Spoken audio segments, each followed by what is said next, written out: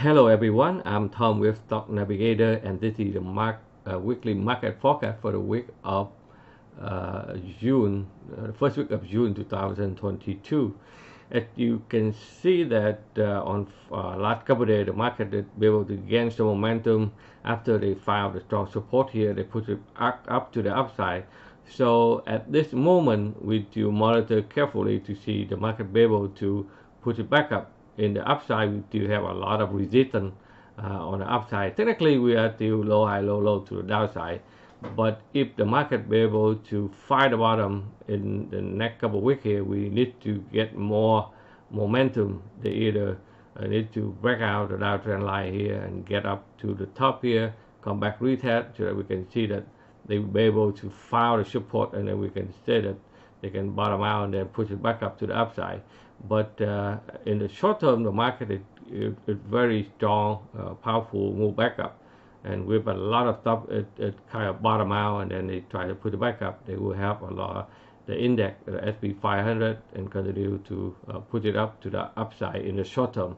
So we'll be monitored carefully, and we will inform you to see how the structure move up here, how it lay out, so that we can tell the market is bottom out or it's yet another rebound and like this section and continue to go lower. Okay, so let's see how it lay out.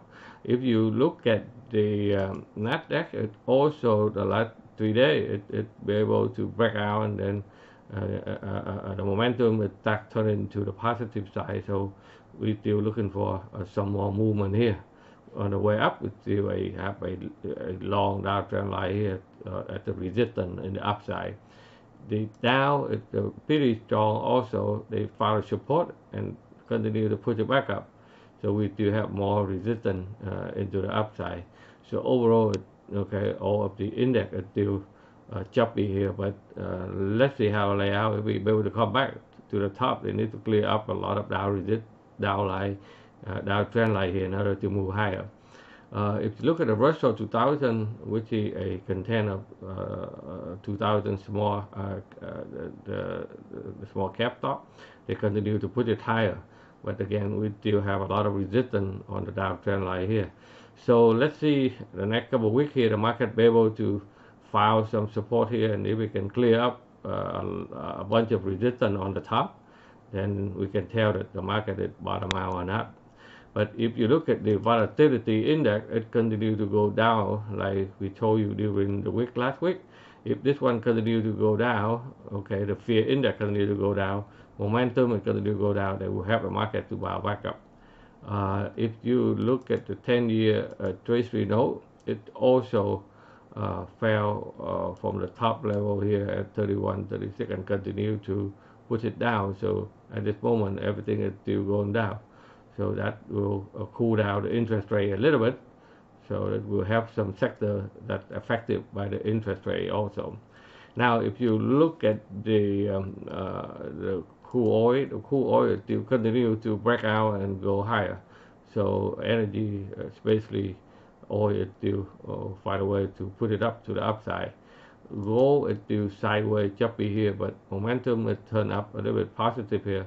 So if they can clear the resistance level here, they will continue to get up there. Now, if you look at the euro, it also at the resistance line. So this is important.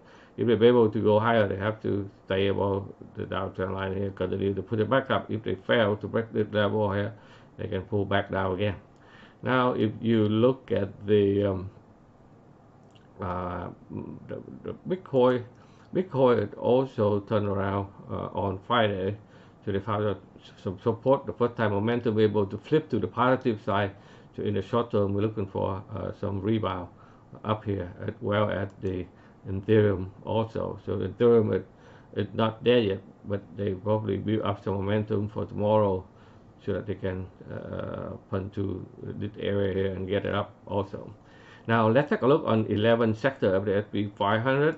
XLB, like I told you, the material sector is very strong. Last week the breakout downtrend line continued to push it back up to the upside, as you can see there. The communication it also gives you a first buy signal on the on Friday. So that's a short-term rebound also. The energy, it continued to push it up. Momentum, it still stay strong to the upside. As you can see here, everything it turned to the upside there. The financial, it also rebound in the last 3 days. As you can see, they continue to put it up to the upside. Momentum will flip back to the positive side, but they still have a strong resistance on the downtrend line there. The industrial also give a first rebound buy signal on Friday. So we try to looking for the next level of resistance on the top there. Okay. The technology also give a first rebound buy signal on Friday. So let's see how far they can go.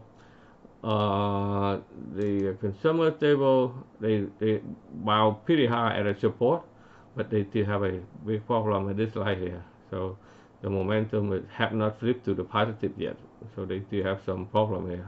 Okay. The utility, like I told you last week, if they be able to break this level here, they will continue to put it to the upside. So they go sideways for choppy for a couple of weeks here, and now they'll be able to break out and continue to put it up to the upside.